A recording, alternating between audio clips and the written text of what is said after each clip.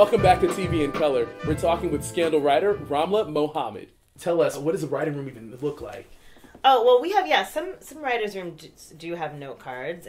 We kind of have whiteboards, and it's really a group effort on our show, I will say.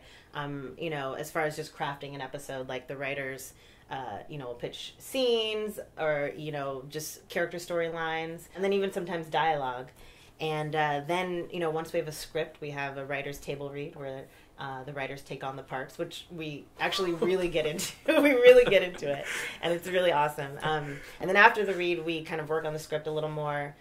The actors read it, and then we shoot it. And the process is probably like 10 days, sometimes less. It's a very fast process. Wow.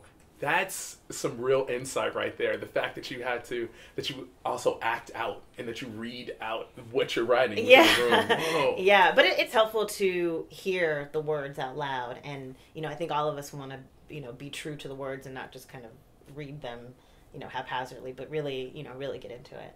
As a woman of color, not to place more pressure on your shoulders, but is there pressure on your shoulders? No, actually. I mean, I must say, like, I don't feel those pressures necessarily. Like I said, really the pressures that I feel are kind of pressures that any lower level writer would feel, which is, am I talking too much? Am I not talking enough?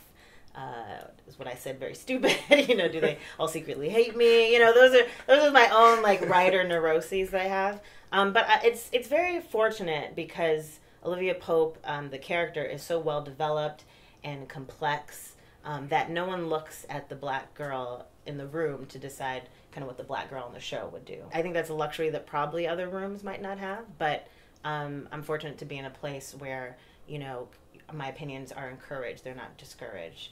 And of course, like if there's a storyline or a character moment that rings false to me as a woman or a person of color, then I speak up. I think with our actors, like, they just bring the words to life so much, and I think because they're so talented and they have such great range, it inspires us to challenge them and to keep creating interesting stories because we know that they can deliver on the performances.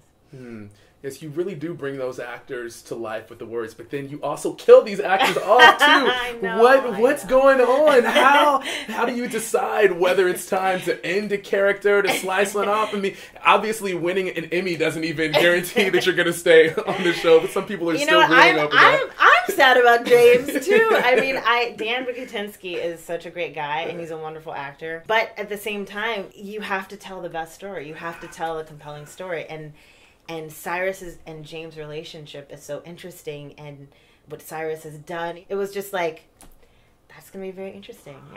So yes, I'm sad, but like I said, I'm a fan of the show, so I also feel the emotion as well. So let's get some tips for those of us who might want to break into the television industry, particularly within writing.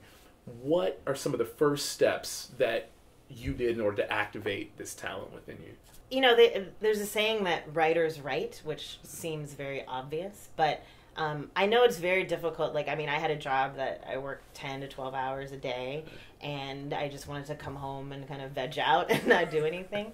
And I did do that for a while, but then I realized I was like, oh, someone one day might say, I would love to read something you have, and I would hate to not have anything. I'd hate to throw that opportunity away. So I just decided after work I'd stay an hour and write and work on my scripts, and I would read scripts, and I started watching first seasons of TV shows just to get an idea of the pilot and how the kind of first season panned out. And I just did what I had done with other stuff. It kind of became a student of the television process. And I found it was very helpful. I think of some of the scripts I wrote back in grad school, and they're horrendous. But I just kept writing. I would write another pilot, or I'd write another spec. And when I was writing a spec, I'd go online and look at fan videos that people would make, just so that I knew the show that I was speccing. Or if it was a pilot, I really tried to break down my characters. And then, I was in a writer's group, so it's always helpful to have other people read, get notes, be open to notes, be open to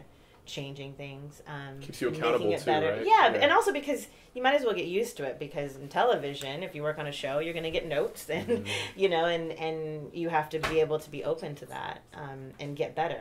And that's something you can do, just with a laptop and some kind of screenwriting program. Maybe final draft or something. Yeah, like that. or screenwriter, whatever it is. It's just making sure that you just write those samples and try to write a really good script.